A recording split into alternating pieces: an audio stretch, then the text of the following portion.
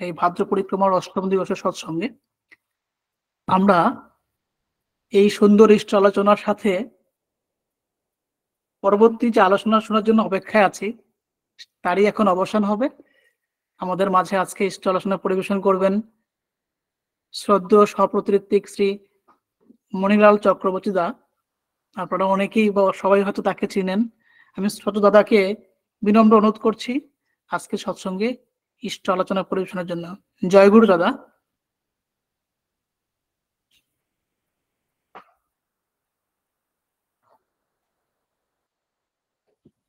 শুনতে পাচ্ছেন? আগে তো দাগে, শুনতে পাচ্ছেন? আগে তো শুনতে পাচ্ছেন? আগে তো দাগে। অশেষ শ্রদ্ধাভাজন দাদারা এবং মায়েরা আমার, আমি কিছুটা বাংলাতে কিছুটা ইংরেজিতে বলবো। বাংলা ইংরেজি মিক্সড করে বলবো।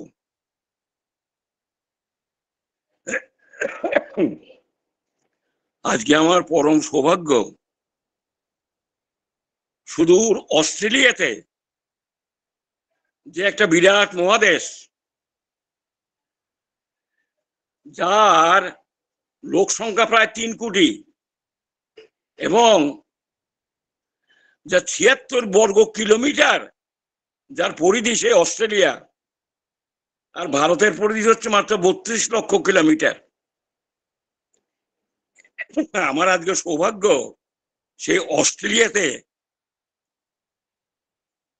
সিডনি, মেলবোর্ন এবং ব্রিসবেনের মধ্যে সৎসঙ্গ করার। আগে তো মেলবোর্ন থেকে, আগে হ্যাঁ, মেলবোর্ন থেকে। Respected prime minister of Australia Mr. Anthony Albanese and the Australian brothers and my brothers and sisters of satsang initiated by Sree Thakur Anukulchandra. I am addressing all the people of Australia. At the same time, all the people of satsang initiated persons.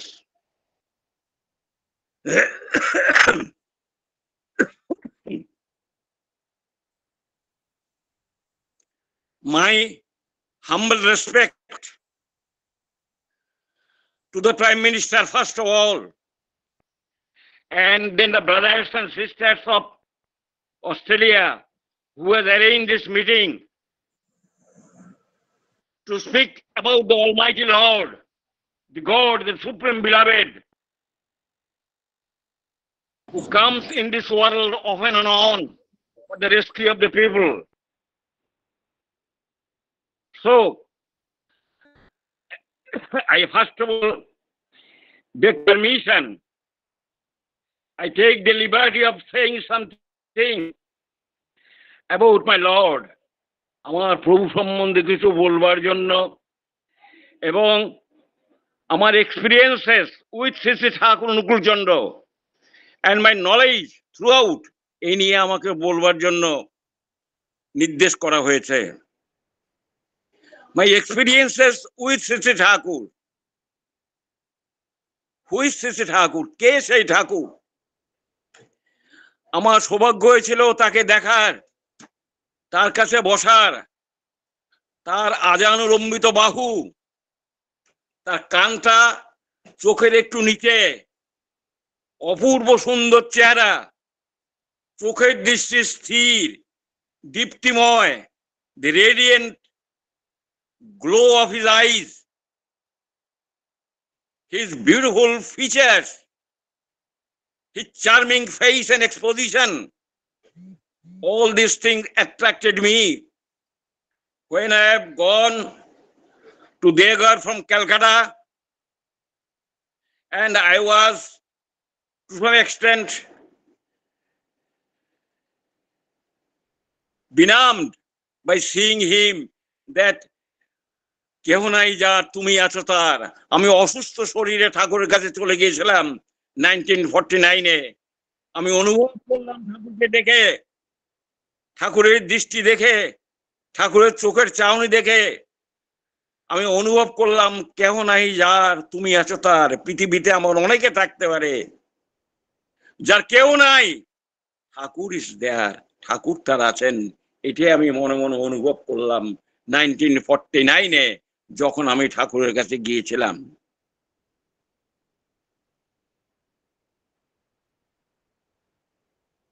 আজকে প্রথমে আমি বলি আপনাদের সামনে আমার জীবনের কতগুলি ঘটনা যা ঠাকুরকে নিয়ে হয়েছে, এবং বিশিষ্ট বড় বড় লোক যারা ঠাকুরের কাছে এসেছিলেন তাদের দু একজনের কথা আমি আপনাদের সামনে বলি।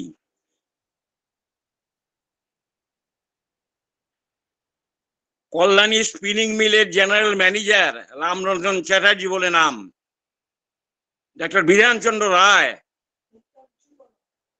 যিনি বাংলার রূপকার, ভারতের রত্ন উপাধি পেয়েছিলেন যিনি, তিনি কল্যাণী স্পিনিং মিলের জেনারেল ম্যানেজার যিনি রামরঞ্জন চ্যাটার্জি মহোদয় ঠাকুর দর্শনে এসছেন। সস্ত্রীক, অত্যন্ত কুশলী লোক, বহু ফরেনে অনেকবার গিয়েছেন। তিনি ঠাকুরকে করজোড়ে জিজ্ঞাসা করলেন, ঠাকুর আমি কেমন করে বুঝবো যে আপনি পুরুষোত্তম?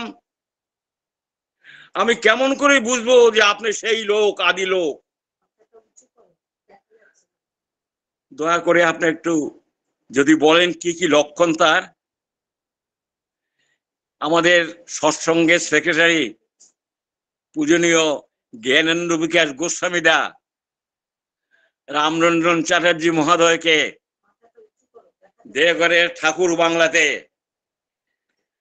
নিদানে নিবেশে নিয়ে আসেন। খুব ধবধবে সুন্দর কাপড় পরে আসছেন, আর মাটি একটা শাড়ি পরে আসছেন। আমি শ্রী শ্রী ঠাকুর কাছে বসে বসে আমার খাতা নিয়ে সেই সব কথাগুলি লিপিবদ্ধ করছি। তিনি জিজ্ঞাসা করছিলেন, ঠাকুর দয়া করে আপনি বলুন, what is the characteristics of A Purushottam, of A supreme beloved? অবতারের লক্ষণ কি কি, আমি কেমন করে বুঝবো? তখন ঠাকুর বলেছিলেন তাকে, তিনি গর্জিয়াস সিম্পল, তিনি খুব মনে হয় গর্জিয়াস, তার ঘর বাড়ি দেখলে মনে হয় খুব গর্জিয়াস, কিন্তু খুব সিম্পল। ঠাকুরের তোষকটা, ঠাকুরের বালিশটা কোনো গ্যালাচি নাই, ছোট্ট এইটুকু তোষক, সাদা ধবধবে বিছনা, বিরাট চৌকি, 16 হাত বাই 14 হাত চৌকি, সেই চৌকির উপরে বসে আছেন তিনি, সহজ সরল মানুষটি, সিম্পল বাট গর্জাস। তিনি অ্যাবনর্মালি নর্মাল। আর একটা কথা বললেন, এত নর্মাল মানুষ, দুঃখে কাঁদেন, আনন্দে হাসেন। মৃত্যুর সময়, নিজের কন্যার মৃত্যুর সময় হাউ হাউ করে কেঁদেছেন, মায়ের মৃত্যুর সময় হাউ হাউ করে কেঁদেছেন। রামকৃষ্ণ পরমহংসদেব যেমন তার মায়ের মৃত্যুতে হাউ হাউ করে কেঁদেছিলেন, শ্রী শ্রী ঠাকুর অনুকূলচন্দ্র তার মায়ের মৃত্যুতে, অনন্ত মহারাজের মৃত্যুতে হাউ হাউ করে কেঁদেছিলেন। এমনকি আমার মনে আছে আপনাদের সামনে বলতে আমার ধরা গলায়, I am so embarrassed when Lal Bahadur Shastri was died in Tashkent. His dead body was brought to Delhi, and there is a big procession. Thakur was hearing this news from the radio in the parlor of Deoghar. ঠাকুর দেওঘরে বসে লাল বাহাদুর শাস্ত্রীর মরদেহের প্রতিষ্ঠানের কথা শুনছেন, আর আমি দেখলাম ঠাকুরের চোখ দিয়ে অজস্র ধারে জল পড়তেছে, অজস্র ধারে, দুখানা তিনখানা রুমাল ভিজে গেল। হাউ হাউ করে ঠাকুর কাঁদতে লাগলেন। দিস ইজ অ্যাবনর্মালি নর্মাল, যা ঠাকুরের লক্ষণ আমি নিজে যা দেখেছি। সাথে সাথে এও বলে রাখি, অসওয়াল হার্ডি যখন 1963-তে আমেরিকার president Kennedy, who is the youngest president of America,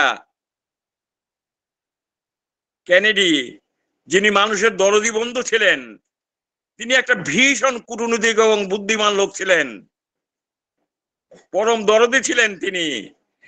তিনিও যখন মারা গেছিলেন আততায়ীর গুলিতে, অসওয়াল হার্ডির গুলিতে যখন মারা গিয়েছিলেন কেনেডি, আমি দেখেছি শ্রী শ্রী ঠাকুরের চোখের জল। সেই জন্য বলা হয় তিনি নর্মালি নর্মাল। আর কি বললেন? তিনি wisely foolish. This is the symptoms of Purushottam, যা আমি ঠাকুরের কাছ থেকে নিজে শুনেছি। তিনি জ্ঞান মূর্খ, এত শত জেনেও বলেন আমি কিছুই জানি না। একটা বাণী দিয়ে বললেন, এই সরোজিনী দেখ তো ঠিক হয়েছে কিনা। একটা বাণী দিলেন, ঈশ্বর অব্যক্ত, তিনি যখন নরদেহ ধারণ করে আসেন তখন তিনি হন ব্যক্ত। সেই বাণীটি আছে আদর্শ বিনিয়োগ বইতে, 136 নম্বর বাণী। এই বাণীটা 7-8 বার ঠাকুরের কাছে পড়েছেন দেবী প্রসাদ মুখোপাধ্যায় দা। আর ঠাকুর সরোজিনীকে জিজ্ঞাসা করলেন, সরোজিনী বুঝেছিস বুঝেছিস অব্যক্তকে আর ব্যক্তকে? ঈশ্বর অব্যক্ত, কারণ পুরুষ। আর এই কারণ পুরুষ যখন নরদেহ ধারণ করে আসেন তখন আমরা তাকে বলি ব্যক্ত। তিনি নরনারায়ণ, তিনি অবতার, তিনি খোদা, তিনি রসুল, তিনি কৃষ্ণ, তিনি যিশু, ইত্যাদি ইত্যাদি। কত নর্মালি তিনি জিজ্ঞাসা করছেন যে এটা কি আমি লিখেছি, এটা কি আমি লিখেছি? কিছুই যেন জানেন না তিনি, আবার সব কিছু জানেন। সেজন্য বলেন ওয়াইজলি ফুলিশ, জ্ঞান মূর্খ। গাগই বলে একটা কথা আছে, তিনি কি জানেন আর জানেন না তা তিনি জানেন না। তিনি কি যে জানেন না তা তিনি জানেন না, আর তিনি কি যে জানে তাও তিনি জানেন না। দিশের শেষে ঠাকুর অনুকূলচন্দ্র। আর আরেকটা কথা বললেন রামনারায়ণ চ্যাটার্জি মহোদয়, ওইখানে আমি একটু এক্সপ্লেন করে বলছি আপনাদের সুবিধার জন্য। And the last point of Thakur is this: he is the fulfiller of individual characteristics. তিনি মানুষের যে বৈশিষ্ট্য, সেই বৈশিষ্ট্যকে পরিপূরণ করেন। নারীর বৈশিষ্ট্যে নারী পূরণ করেন নারীকে, পুরুষের বৈশিষ্ট্য পূরণ করেন পুরুষকে। লাল বাহাদুর শাস্ত্রী যে বড় নেতা, তাকে তার বৈশিষ্ট্য অনুযায়ী তিনি তাকে পরিপূরণ করেন। একটা বাচ্চা শিশু, তার যে বৈশিষ্ট্য, সেই বৈশিষ্ট্য অনুযায়ী তিনি তাকে পরিপূরণ করেন। তিনি কৃষ্টির, ঐতিহ্যের, বর্ণাশ্রমের ধারক, বৈশিষ্ট্যপালী তিনি। যখন এই 4টা পয়েন্ট বললেন, is normally abnormally normal, wisely foolish, gorgeous, simple, and fulfill of individual characteristics, Ramnarayan Chatterjee অবাক হয়ে গেলেন। তিনি তখনই ঠাকুরের চরণে মাথা হয়ে বললেন, আমি আপনার মন্ত্র গ্রহণ করতে চাই। তিনি দীক্ষিত হয়ে চলে গেলেন। কে এই ঠাকুর? তিনি কেমন করে ধরাধামে আবির্ভূত হলেন? কেন আবির্ভূত হলেন? মাতা মনমোহিনী দেবীর আকুল ক্রন্দন, আত্মক্রন্দন হুজুর মহারাজের কাছ থেকে মাতা মনমোহিনী দেবীর গুরুদেব, যে আমি এমন একটা সন্তান চাই, এমন একটা শিশু আমাকে দিন যিনি বিশ্বের দরবারে একজন শ্রেষ্ঠ পুরুষ হন। সেই আকুল আর্তি, সে প্রাণ ভরা নিবেদন, coming from the very deepest core of his heart, of her heart, যে প্রভু হুজুর মহারাজ আমাকে এমন তো একটা সন্তান দিন। তাই তো পেলেন শেষে ঠাকুর অনুকূলচন্দ্রের মতো সন্তান। অকুলে পড়িলে দিনহীন জনে, নয় শির কহির কথা, কুল দিতে তারে সেদ প্রাণপণে, লক্ষ্য করি তার নাসিও ব্যথা। এই ছিল মায়ের উপদেশ শেষে ঠাকুরের প্রতি। Today, I am fortunate enough to tell you about a man who is not for Australia, who is not for America, who is not for Asia, who is not for India, who is not for Hindu, who is not for Muslim. He is for the whole man of the world. পৃথিবীর তিনি শ্রেষ্ঠ মানুষ। 6 কোটি 6.5 কোটি লোক আমরা পৃথিবীতে আছি, একজন লোক হচ্ছে শ্রেষ্ঠ লোক। আমার মনে হচ্ছে, আমার বুদ্ধিতে বলে, আমার এক্সপিরিয়েন্সে বলে, তিনি এই সেই মানুষ, সেই পরম দরদি, পরম দয়াল। আমার সমস্ত ব্যথা তিনি মুছে নিয়ে যান। আমার শুধু একা নয়, আমার মতো বহু বহু সহস্র সহস্র মানুষের তিনি মনপ্রভু, তিনি অনুকূল সদাবিভু পদ্মনাভ মনপ্রভু। শেষের সেদিন 1967-এর তালনৈ তিথির দিনে ঠাকুর যখন ঠাকুর বাংলার মধ্যে অবস্থান করেছিলেন শীতকালের দিন, শ্রী বর্দা এসে বললেন, বাবা বাবা দয়া করে একটু বাইরে চলুন, বহু লোক দাঁড়িয়ে আছে, আপনাকে একটু দর্শন করবে, বাবা আপনি একটু বাইরে চলুন। বর্দা সেই কাতর আবেদনে ঠাকুর বলে উঠলেন, অনুকূল সদাবিভু পদ্মনাভ মনপ্রভু। বর্দা যতবারই বলছেন বাবা একটু বাইরে চলেন, ঠাকুর বলছেন অনুকূল সদাবিভু। সদাবিভু মানে তিনি সকল পৃথিবীর তিনি বিভু প্রভু। পদ্মনাভ তিনি বিষ্ণু, তিনি মনপ্রভু, তিনি মনের প্রভু। এই কথাই বারবার বললেন। আমি কাছে ছিলাম, আমার এক্সপিরিয়েন্সের কথা বলছেন আপনারা, তাই বলছি। I was with him at that time. Bodda asked me, Moni, please write this word language of Sree Sree Thakur. Bodda আমাকে নির্দেশ দিলেন, মনি কথাগুলি লিখে রাখ। অনুকূল সদাবিভু পদ্মনাভ মনপ্রভু, অন্তত 8-10 বার বললেন। দাদা আপনারা কি বলবো, প্রফুল্লদা, দেবীদা, এরা অনেকেই উপস্থিত ছিলেন। ঘর ভর্তি লোক ছিল ঠাকুর বাংলার ভিতরের ওই রুমটাদের মধ্যে। তারপর বর্দা বললেন, একটা জামা এনে বললেন, বাবা এই জামাটা আপনি পরেন। বর্দা জামা পরিয়ে দিলেন। ঠাকুর আস্তে আস্তে বাইরে গিয়ে বসলেন বারিন্দায়। বড়াল বাংলোর যে বিরাট বাড়ি, যেটা এখন মেমোরিয়া হয়েছে, তার বারিন্দায় বসলেন। কাতারে কাতারে হাজার হাজার লোক তাকে দর্শন করছেন। তখনও ঠাকুর বলছেন, অনুকূল সদা বিভু পদ্মনাভ মনপ্রভু। এই মানুষ, দিস ম্যান, তাকে যিশু বলি, তাকে রামচন্দ্র বলি, তাকে শ্রীকৃষ্ণ বলি, এগুলি তার কাছে খেলা। এগুলি তিনি অনেক আগে বলে গেছেন আমাদের। আমি যখন রামচন্দ্র ছিলাম কি করতাম, আমি যখন কৃষ্ণ ছিলাম তখন আমি কেমন করে সেই যুদ্ধ করেছিলাম, সেই ঘটনা। আমি যখন যিশু ছিলাম আমি কেমন করে কি করেছিলাম, সেই সব ঘটনাগুলি তিনি বলে গেছেন। সেই জন্য ঠাকুরের একটা বাণী আছে, prophet, all the prophets are the consummation of the present prophet. পূর্ব আগে যেসব প্রফেট গুলি এসেছিলেন, যেসব পয়গম্বররা এসেছিলেন, যেসব সেভিয়ার যারা এসেছিলেন, যা ইতিহাসের মধ্যে আমরা পাই, রাম ও কৃষ্ণ, বুদ্ধ, যিশু, যা আমার আগের পূর্ববর্তী বর্তা অত সুন্দর ভাষা দিয়ে বলে গেছেন। আমার তো ভাষা নাই দাদা, I have no language, I have only feelings for him. তার বোধটা আমার কাছে, আমি দেখেছি তিনি যেমন রামচন্দ্র ছিলেন, কিভাবে তিনি কথা বলেছিলেন হনুমানের সাথে, মাঝে মাঝে তিনি সেগুলি বলে গিয়েছিলেন। দাদা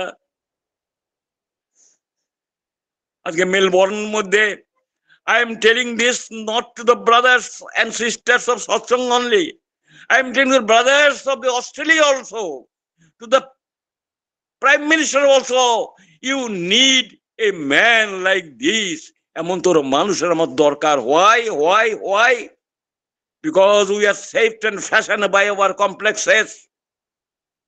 আমরা আমাদের নিজেদের প্রবৃত্তি দ্বারা অভিভূত, আমাদের নিজেরা খেয়াল খুশি মতো চলি। কিন্তু আমরা যদি সুকেন্দ্রিক হই, আমরা যদি এককেন্দ্রিক হই, তাহলে আমাদের বৃত্তিগুলি অ্যাডজাস্টেড হয়। আর ওই গুরুর প্রতি ভালোবাসার মাধ্যমে আমার ভিতরের কমপ্লেক্স গুলো সমস্ত অ্যাডজাস্টেড হয় এবং আমার গুণদীপনাগুলি জেগে উঠে। আমার মনে আছে 1961-এ 20 সেপ্টেম্বর একটা সোনালী দিন আমার কাছে জীবন্ত হয়ে আছে, আমার কাছে এখনো। আমেরিকার একজন বড় সাংবাদিক, a journalist of America, namely Michael James, had come to Deoghar to have a darshan of Sree Sree Thakur Anukulchandra. আশ্রম পরিদর্শন করে তিনি বললেন, ঠাকুর কাছে এসে, ঠাকুর আপনার এখানে আমি যা ভালোবাসার রকম দেখলাম মানুষে মানুষে পরস্পর পরস্পরে, পৃথিবীর মধ্যে যদি এই ভালোবাসার এক দশমাংশ থাকতো, পৃথিবীর চেহারা পাল্টে যেত, পৃথিবী অন্যরকম হয়ে যেত। মাইকেল জেমস ঠাকুরকে প্রশ্ন করলেন, ঠাকুর, I am so please tell me one word. Tell me in a word or two, what is the philosophy of satsang? Tell me in a word or two, what is the philosophy of satsang? Satsangeর ফিলোসফিটা কি? দয়া করে আপনি আমাকে বলুন। আমি তখন কাছে ছিলাম, সোনালী রোদ এসে পড়েছে, সূর্য পূর্ব দিকে উদিত, সকালবেলার দিকে ঠাকুরের গায়ের মধ্যে সূর্যের রোদ এসে পড়েছে, মিষ্টি মিষ্টি রোদ। আর মাইকেল জেমস ঠাকুরের কাছে করজোড়ে প্রার্থনা করছেন, tell me in a word or two, what is the philosophy of Satsang. তখন ঠাকুর বললেন একটুখানি চিন্তা করে, বি কনসেন্ট্রিক। তুমি এককেন্দ্রিক হও, তুমি আইডিয়াল সেন্ট্রিক হও। মাইকেল জেমস অবাক হয়ে গেলেন, তার চোখ দুটো বড় হয়ে গেল, মুহূর্তে তার যেন একটা পরিবর্তন আমি লক্ষ্য করতে লাগলাম। ঠাকুর দিকে চেয়ে তার সেই উজ্জ্বল চোখ দিয়ে বললেন, ঠাকুর আপনি দয়া করে আমাকে দীক্ষা দেন। ননীগোপাল চক্রবর্তী তাকে দীক্ষা দিলেন। দীক্ষা দেওয়ার ওর হাতের দামি ঘড়িটা, যেটা সবচেয়ে দামি ঘড়ি তার বাবা দিয়েছিলেন, সেই ঘড়িটা ঠাকুরের হাতে দিয়ে গেলেন, এটা আমার দীক্ষা প্রণামী, আপনি গ্রহণ করুন। ঠাকুর সেই ঘড়িটা হাতে নিয়ে বললেন, এটা আমার ঘড়ি, এটা আমার ঘড়ি, এটা আমার ঘড়ি, তোমার হাতে থাকলো। ঠাকুর ঘড়িটা আবার তার হাতে পরিয়ে দিলেন। This is Shri Shri Thakur Anukulchandra.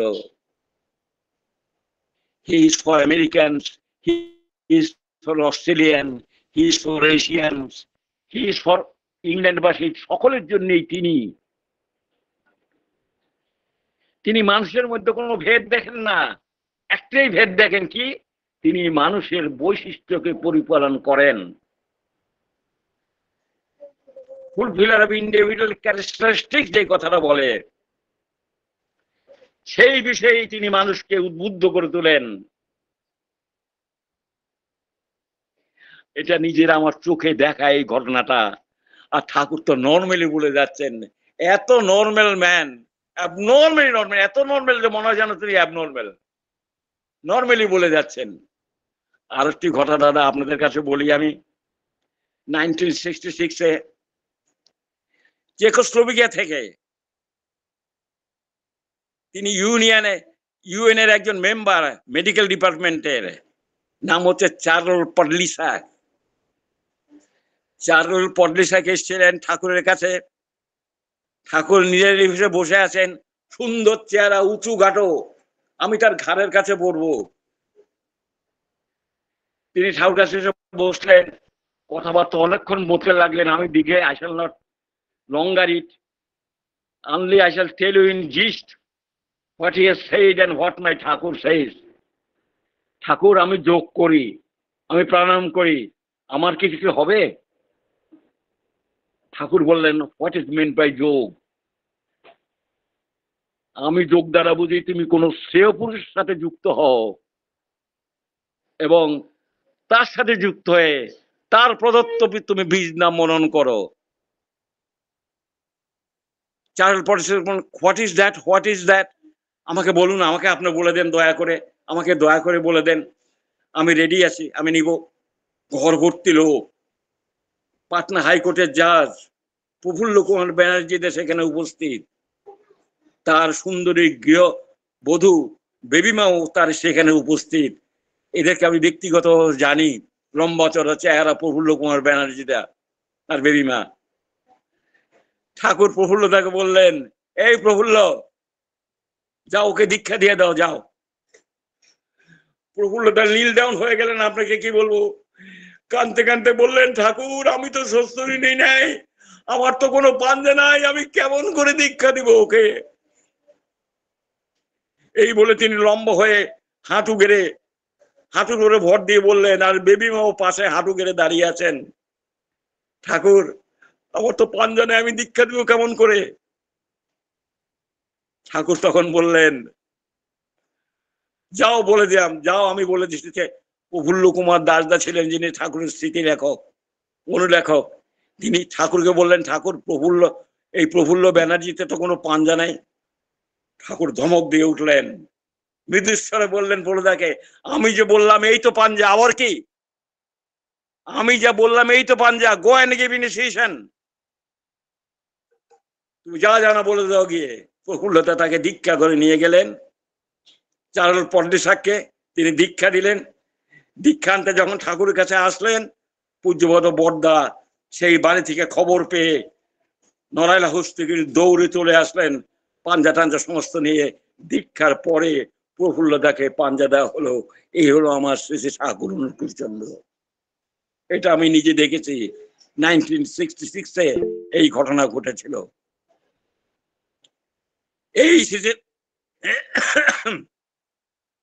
এই শ্রী ঠাকুর সিয়ারদার যখন আসছিলেন, সিয়ারদার বলছিলেন, ঠাকুর আপনার চাইল্ড লাইক সিম্পলিসিটি, শিশু সুলভ সরলতা আমাকে মুগ্ধ করেছে। আমি অবাক হয়ে যাই, ঠাকুর আপনার চিন্তাধারার সাথে আমার চিন্তাধারার যেন হুবহু মিল আছে। ঠাকুর বলেছিলেন, আমি একটা হাত পেয়েছিলাম যে আমি মুখ থেকে এবিসিডি বের করার আগেই যিনি বুঝতে পারতেন তিনি হলেন চিত্তরঞ্জন দাস। সেই দাসদা আজকে আর জীবিত নাই, আমরা তাকে জীবিত রাখতে পারিনি, আমরা অনেক কিছুই পারিনি। তার কারণ ঠাকুর আমাদের যখন যেটা বলেছেন আমরা তখন সেটা করিনি, আমরা সেটা শৈথিল্যের সহিত অবমাননা করেছি। We have disregarded him. আমরা তাকে অবমাননা করেছি।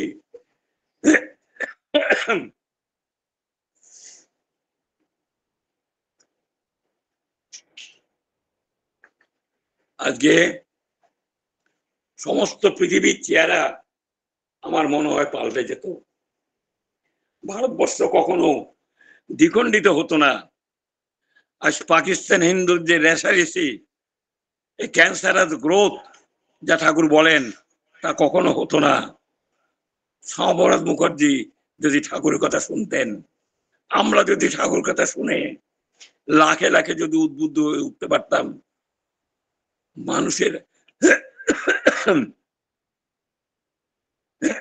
ঠান্ডা তো দিস, তারা মানুষের কাঙ্গাল। দাদা কি বলবো আপনাকে, what I can say to you, the Union Minister গুলজাইলাল Nanda, গরম জল ঠান্ডা জল, গুলজাইলাল Nanda has come to Sree ঠাকুর।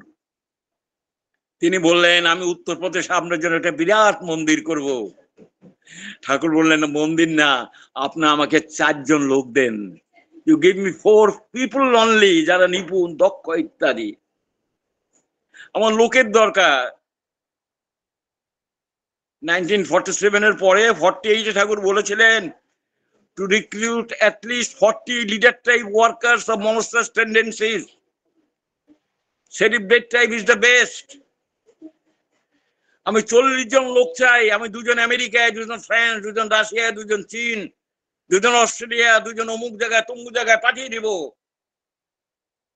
তারা ইন্টারন্যাশনাল ল্যাঙ্গুয়েজ জানবেন, তারা আমার কথা বলবেন। বিশ্বের মধ্যে ইউনিভার্সাল ম্যান হচ্ছেন একজন, একত্রিত পৃথিবী যাকে বলে, এক পৃথিবী, এক মানুষ, এক ধর্ম, এক রাজ্য। তাই আমি বেঁধে দিব। এই ছিল ঠাকুরের ইচ্ছা, এই ছিল ঠাকুরের স্বপ্ন, এই ছিল ঠাকুরের বাসনা।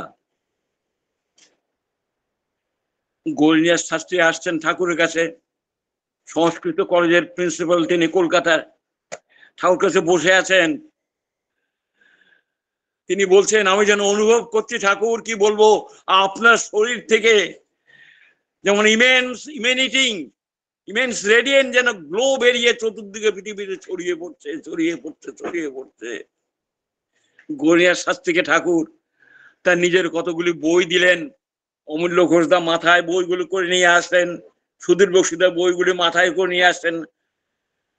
প্রায় 50খানা 60খানা বই হবে। ঠাকুরের প্রায় 25,000 মেসেজ আছে।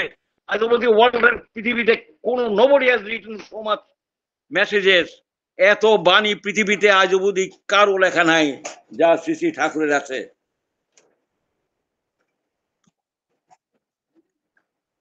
ঠাকুর গরিয়ার শাস্ত্রীকে করজোড়ে বললেন, শাস্ত্রী মহোদয়, আপনি দয়া করে আমার এই বইটা পড়ে একটু কারেকশন করে দেবেন, একটু কারেকশন করে দেবেন। তখন উনি বললেন, কারেকশন করতে পারবো না ঠাকুর, আমি পড়তে পারবো, এগুলি ঋষির বাণী, অবতারের বাণী, আমার শুদ্ধ করার কিছু নাই এখানে। দেশের শেষে ঠাকুর অনুকূলচন্দ্র আমার এক্সপিরিয়েন্স সম্বন্ধে বলতে বলছেন, আমার নলেজ সম্বন্ধে বলতে বলছেন। আমার নলেজ কি? আমার নলেজ কিছু নাই, শূন্য শূন্য শূন্য। আমি তার কাছে 2 হাত দূরে ছিলাম।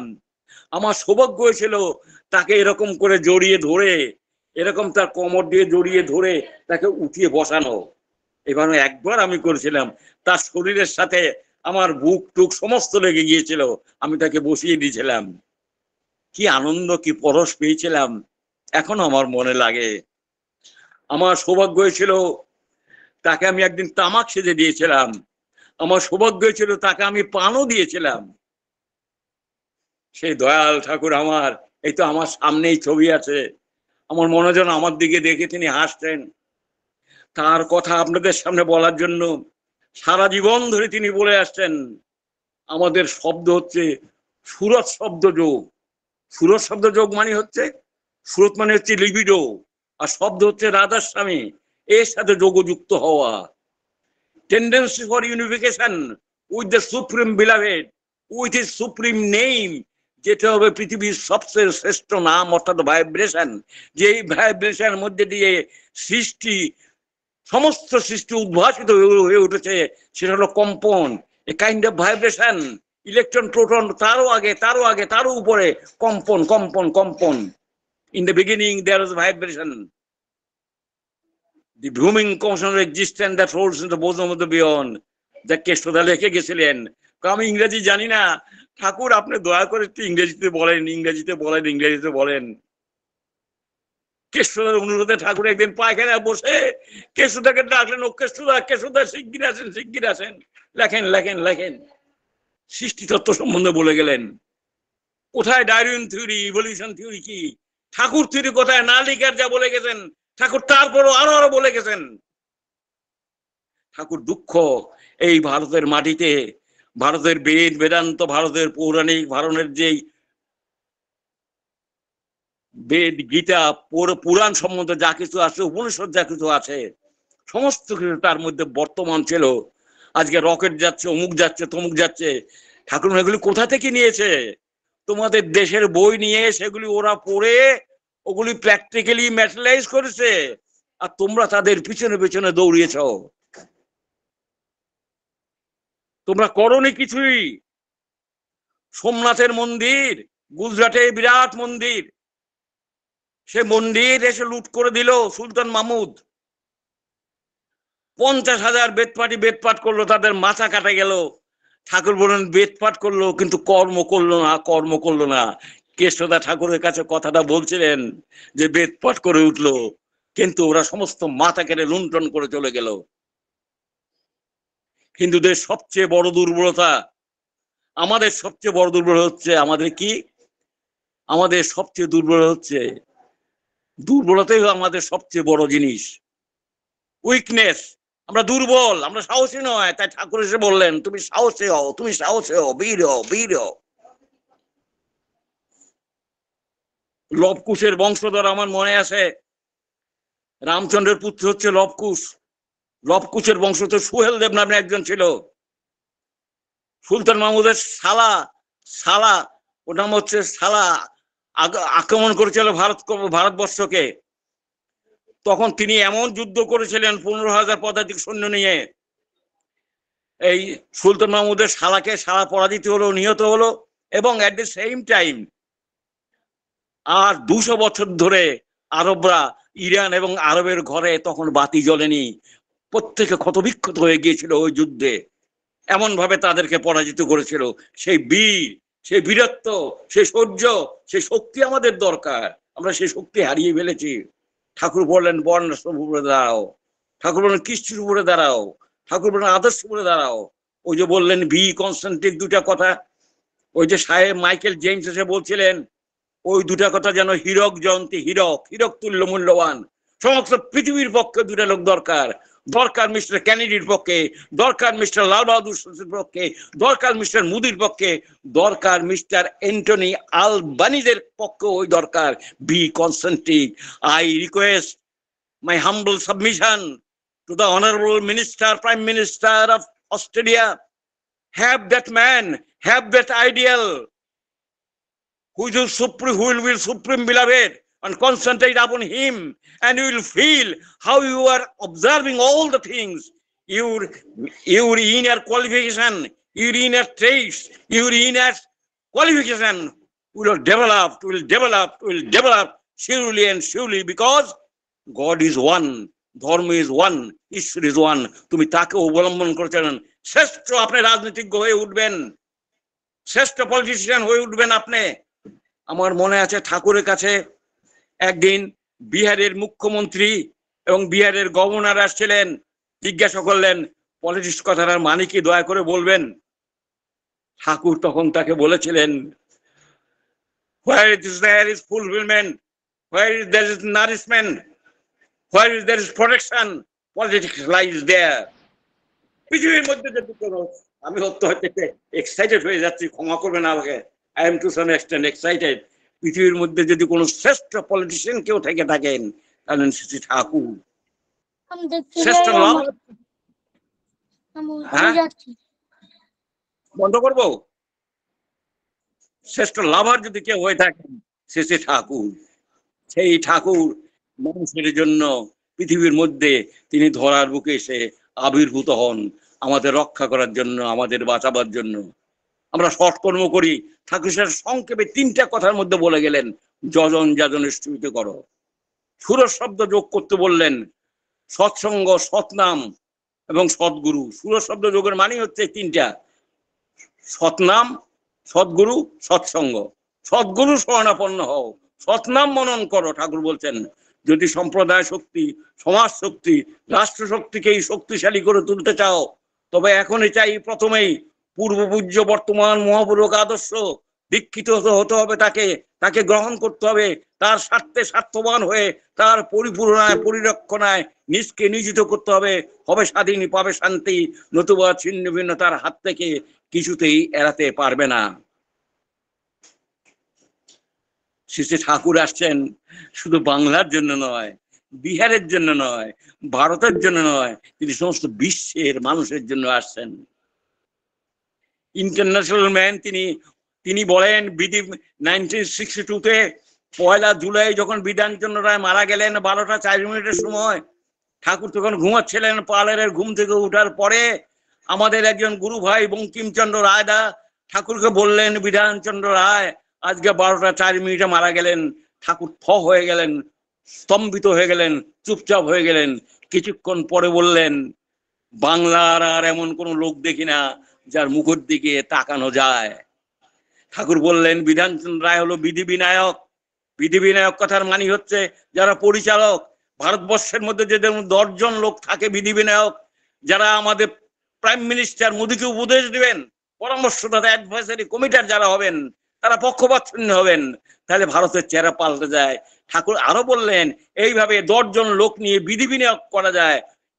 ইউএনএ অর্থাৎ ইউনাইটেড ন্যাশনাল অর্গানাইজেশনের মধ্যে এই বিধি বিনিয়োগ 10 জন দরকার। ঠাকুর নামও বলে দিলেন, কেনেডি একজন, লাল বাহাদুর শাস্ত্রী একজন, নাসের একজন, চোয়েনলাই একজন, বিধানচন্দ্র রায় একজন, এইভাবে 10 জনে তিনি নামও বলে গেলেন।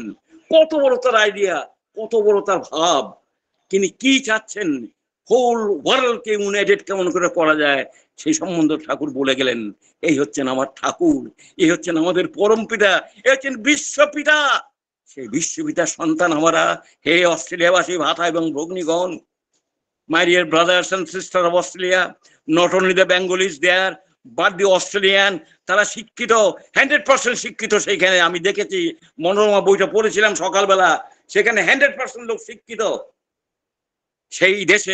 সেই দেশে লেবার পার্টির লোক যিনি বর্তমানে প্রাইম মিনিস্টার হয়ে আছেন, তার কাছে আমার আবেদন, দি মেসেজ বইটা যদি আপনারা তাকে দিতে পারেন, ফার্স্ট পার্ট এবং সেকেন্ড পার্ট বিশেষ করে, তার মধ্যে লেখা আছে একটা বাণী, বি কালার্ড ফলো, এই বলে একটা বাণী লেখা আছে। লাস্ট বাণীটা, তার মধ্যে লেখা আছে রামকৃষ্ণদেবের কি গুণ, শ্রীকৃষ্ণের কি গুণ, বুদ্ধদেবের কি গুণ, হযরত রাসূলের কি গুণ, এবং তারপর লাস্টে লেখা আছে all the prophets R the কনসামেশন of the last prophet of the present prophet.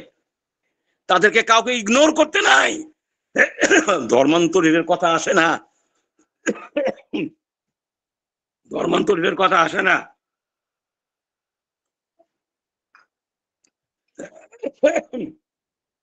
সেই ঠাকুর আমার গুরু, আপনার গুরু। দাদা, আমরা কাকে পেয়েছি, আমরা কেমন করে চলবো, কেমন করে আরো উদ্বর্ধনশীল হয়ে উঠবো, পরম পিতার কাছে প্রার্থনা করি। নিয়ত নাম। সিয়ারদা যখন গেলেন, ঠাকুর বলে দেন নামটা, ঠাকুর বলেন খুব করে নাম করতে হয়। সিয়ারদা, আমি তো খুব নাম করি, কিছুই তো হয় না, এইভাবে নাম করলে হবে না, নামের নিয়ম আছে, শুনে নিতে হয়। বলে আপনি বলে দেন, মার কাছে যাও, মার কাছে গিয়ে শুনো। মার কাছে গিয়ে নাম শুনলেন, এটাই বীজ নাম, এটাই সৎ নাম, এটাই হচ্ছে আসল জিনিস। সেই বীজ নামের কথা ঠাকুর বলে গেছেন। দাদা এবং মায়েরা, আজকে আমাদের শ্রী শ্রী ঠাকুর নাই, তার পরবর্তী বংশধরগণ আছেন, পুরুষোত্তম যিনি, তারাই প্র্যাকটিক্যালি আচার্য পরম্পরা। রাম বুদ্ধের, প্রথমে রাম, তারপরে কৃষ্ণ, তারপরে বুদ্ধ, তারপরে এই যে যিশু, তারপরে মোহাম্মদ, এবারে রামকৃষ্ণ, তারপরে চৈতন্যদেব। এই যে পরম্পরা, পুরুষোত্তম পরম্পরা, তার কি বলেছেন, ঠাকুর হচ্ছেন সেই একজন পুরুষোত্তম। তার বংশধর যারা আছে তারা আমাদের প্রণম্য, নমস্য, এ বিষয়ে কোনো সন্দেহ নাই। তারা মনার্ক যাকে বলে, তাদের নিয়ে আমরা চলবো, কোনো আপত্তি নেই। অধ্যক্ষ তারা, সংঘাচার্য তারা আমাদের ঠাকুরের পথে নিয়ে যাবেন। তারা আমাদের মনই আসল ভালো লাগে। আর বাবা বাবু আছেন আজকে আমাদের, ইষ্টের দিকে তিনি আমাদের যত ঠেলবেন, তিনি তত উঠে যাবেন, তত তাকে মানুষ সম্মান করবে, আদর দেবে, যত্ন করবে ইত্যাদি। কেন্দ্র হবে ঠাকুর।